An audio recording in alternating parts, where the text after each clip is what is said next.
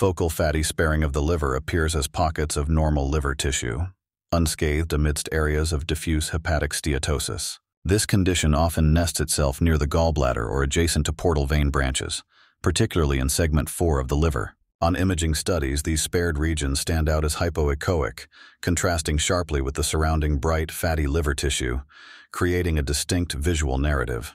In patients with grade 1 fatty liver, the ultrasound findings reveal a liver that appears mildly hyperechoic, brimming with increased echogenicity due to fat accumulation. The liver's delicate architecture remains unmarred, allowing visualization of the portal and hepatic veins. Here, the focal fatty sparing emerges as a striking hypoechoic area, indicative of healthier tissue amid steatosis, often stationed strategically near key portal vein vessels. Color Doppler studies further illuminate the scenario. Normal blood flow dances through the portal and hepatic veins, even amid fatty infiltration, while the spared zones demonstrate no abnormal vascularity. This normal Doppler flow reinforces the benign nature of focal fatty sparing, differentiating it from ominous hepatic lesions. Recognizing this condition is crucial as it can be confused with more serious maladies, differential diagnoses.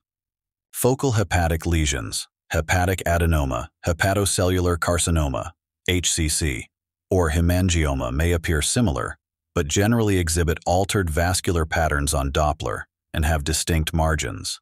Focal nodular hyperplasia, FNH, usually shows a central scar with characteristic vascular patterns, differentiating it from fatty sparing. Liver metastasis. Hypoechoic liver lesions might be confused with fatty sparing, but often show irregular margins and abnormal vascular patterns on Doppler imaging. Careful correlation of ultrasound visuals with clinical context and follow-up imaging can wisely steer the path toward a correct diagnosis, ensuring peace of mind amidst the complexities of liver health.